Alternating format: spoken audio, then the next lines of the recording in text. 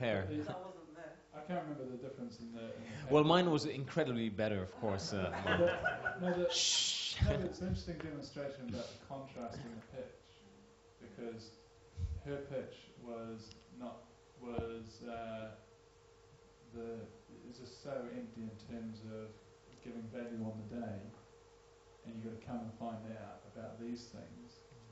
Whereas Mark, he just gave us basically a half. In fact, actually, that's because I didn't know what I was doing. If I'd known, I would have just said, "I'm not telling you anything." Yeah.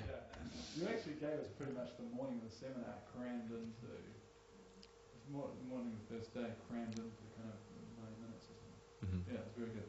The second point is, okay, the free millionaire boot camp phenomenon is really kind of just hitting the UK. What's your thoughts about saturation and burnout? Because we already talked about Topher's mental game of money burning out after 3 hits. I think my personal view was, went to the first one, great. Then I understood why it was free, and I got a lot of value out of it. And then I turned up to the internet one, just briefly, because I kind of knew kind of how the thing ran. And I just wonder how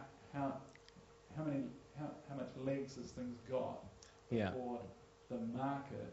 You know, how big is that market going to expand versus how much people are going to come back and back the same structure? So we generate. I'll share this with you because I've been thinking the same thing. I'm going to need to start investing in marketing and advertising, because so far we've generated 1.2 million pounds in sales in the last 9 months, just in the last 9 months alone, with these 4 or 5, how many, let me see, 1, 2, 3, 5 events, 5 big events, 5 big boot camps type thing, big events. So 1.2 million pounds, 5 events with a marketing budget of 0. Well, I'm probably going to have to start investing a little bit more than 0 to get, let's say, new people into my family, as opposed to using the strategy of just emailing my database about these events, just my database plus a few other people's databases. I think it still has legs because, well, first of all, 800 people in a seminar room, 400,000 pounds in sales. Now, if we were to do 1 boot camp a week for 50 weeks, for a whole year, we would basically get in front of how many people? 40,000. 40,000 people, yeah? How many people live in London, around London? 10 million people. In the UK, 60 million people. Will you get saturation point? Yes, very quickly, if you keep offering the same thing just to your list. Now, if you keep growing your list, I don't think that that's going to happen.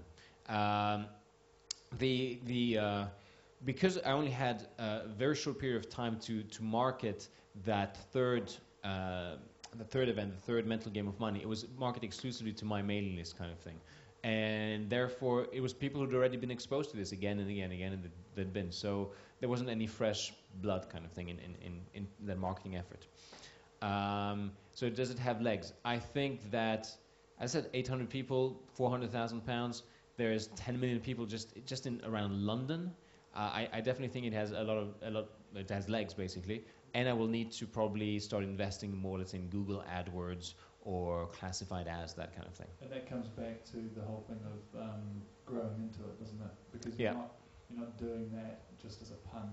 You know that you're probably going to have these kind of results, so you do a bit more, and then next time do a bit more, and you end up with a big marketing budget. And you end up, I'll tell you what you really end up with. You end up with a system. Yeah.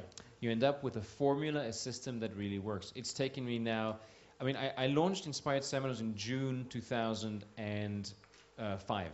June 2005. So we've been going for about 14 months, 15 months? 15 months?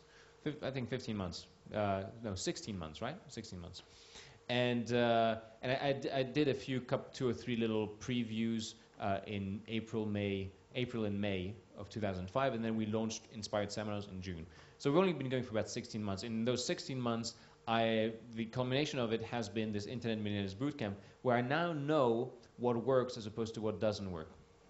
I now know that I can make about 5 phone calls and basically organize somebody finding the venue, Sarah at Delegated, write this down, delegate-it.co.uk. A lady called Sarah there, she will help